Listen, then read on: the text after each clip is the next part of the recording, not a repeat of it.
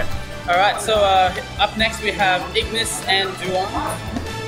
Alright, so we gotta change up all those names up the top there. So Ignis, to those who don't know, is also in our PR. I believe he is 6th on PR. So Ignis and Duon. So Ignis uses 3 different characters. He either uses his Mario. Yeah, you're good. Yeah, we're good. He either uses his Mario, his Robin, and sometimes even his Corin. But right now we're seeing a bit of difference here. Alright, we got Smashville coming in hard. Both players want to break up the center really early. They both want it. They both really want it.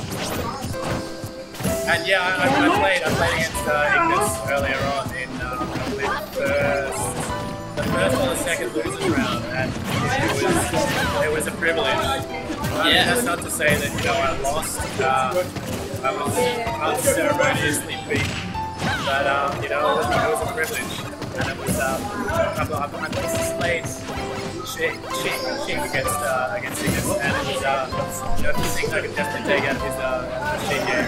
Yeah, you never know what's gonna go. Ignis is a bag of tricks.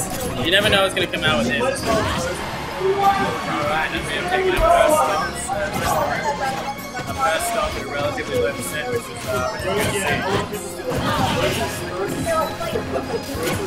Okay, so first stock gone with apparently. So to those who don't know, Duon calls himself the sickest Megaman in Oz.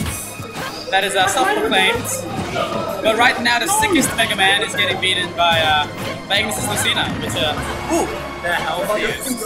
Good up tilt. I think Duon just really wants the style. He really wants that Kamamushi combo. Have you seen those ones? No, I haven't. I'm still I've yet to see one of those. So Kamamushi is Japan's best Mega Man. Great read from Ignis. Yep. And he does this combo, which is guaranteed. A footstool into Z-drop Metal Blade, into footstool, into jab lock, into kill. Tell me, are they hard to land? They're very hard to land against good players, but we saw the raw up tilt to punishing Ignis' lag just then. But he's got a 12 mana for time because Ignis is on 9% and Megaman. Yeah, I get it. We need looking for some kind of miracle here. He's played very smart. That might be why.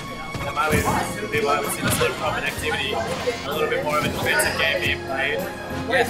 And Ellen, I don't think he can do anything about this. That was pretty sick. The sickest Mega Man losing to a pretty sick Lucina. Yeah, just not sick enough, I don't know. Alright, so Lucina. Ignis is Lucina taking one game. And we got the color change here. Color change. This is a winner's final, so I believe this is the best of 5. Best of 5? Yeah, I didn't know that. I hadn't never spent enough on this one. Yeah, with his finals. Yeah, we're on a best of 5 now, so we're going to have to be careful. Let's go. That's time to make it, but that's alright because I want to see this game. I want to see this game through. So, Duon is playing this a lot more cautious, which is, some say, is the best for Mega Man, play that range game. Yeah, especially against Lucina. Yeah, Lucina has a lot of range, but loses to Mega Man's, bag of just spamming it, like spamming pellets or whatever it may be. Side B, neutral B. Yeah, one of those players really need to get up in their face, or they're just gonna hit you from a distance. So Duon got the footstool, but missed the rest of the combo. So I don't know what was going on there. Alright, we're really heating up now, working our way into sets. And that was a good combo. Combo wasn't quite there. So Mega Man's back air being one of his most quoted kill moves coming out in the 4th frame, but not good enough. Not good enough at all. I was surprised to see that. I really didn't think it was going to happen. Lucina's F smash, taking that out.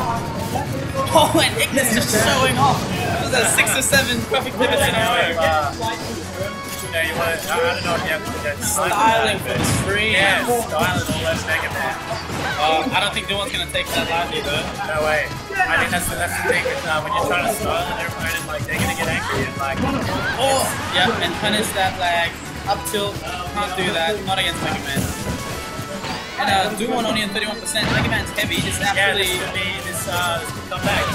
Yeah, come back. That could very well come back. We'll see who wants it more. Alright, so right now, a bit of a neutral, it's a bit spacing out. We're gonna see.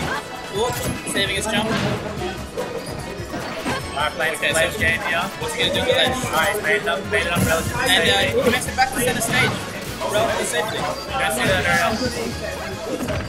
Okay, punish there. That's an F throw. All edge game, couldn't quite make it back onto that hit. And after taking that stock of Lucina, Duon tried to, slow down the game, but it hasn't really been helping. Lucina's just been getting in that range. Yeah, you can rinse it. It's much easier to speed up the game. And that's Ignis, and that is a, right now, 2-0. Duon needs to pull something out. Anything. A bag of tricks. Anything. A miracle. We don't know. We want to see it. Is his fox gonna come out? I would hate to see Duon go down 3-0. Nope. The sickest Megaman is gonna get the sickest 3-0.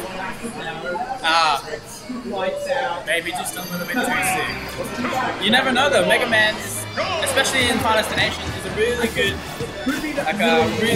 character for this. Against Lucina, I assume so as well. He just has to play the matchup right. He was playing really well at the start of the last game. Yeah, very well. Yeah. He's still more of that. And I don't know, it's up to him how he's going to respond. Oh, that was very smart. Z dropping, forcing the shield, and then adding on to that shield pressure onto Duon. Very good. Throwing out some projectiles as he falls up the map. It's coming out stuck though. We're not seeing much of that go down. Oh. Can he get something going here? Nope. Alright, working our way back up to the kill percent.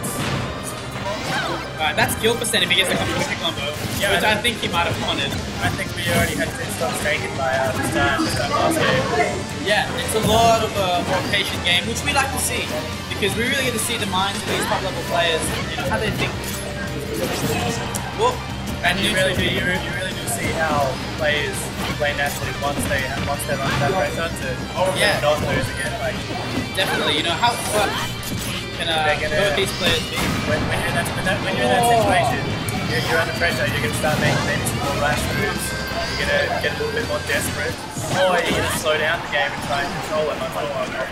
That true combo from Lucina, the falling side B into F smash, that was so Megaman, Duon's Megaman really needs to pull something out if he wants to bring it back. He's wanted to respond. I mean, he's taking some no, that up tilt is gonna get a heavy punish. F smash to the face. Is this death? Is this death for Duon? And that is no. Ignis misses the edge guard, and Megaman's alive. Didn't work. He's sick as fuck. And that true combo is going to seal it. 3-0. That seals it. Well done to both competitors. Ignis sitting on. Wow, we've got massive congratulations. Duon played very well, but unfortunately just not always come to play. So, I don't know if you've seen many Mega Man, but do you think that Duon has the sickest Mega Man? Oh yeah. Without a shadow of a doubt. Sickest Mega Man? And you know what, I think that 3-0 result is exactly reflective of how Duon played. I think it doesn't matter, it can be just as close in every single round, but if you don't win, those you can go down. Exactly. You could have a 3-0 with completely close last situation. Well, it doesn't matter where the percentages are. Yep. Alright, well that's... Thanks to everybody for listening. Alright,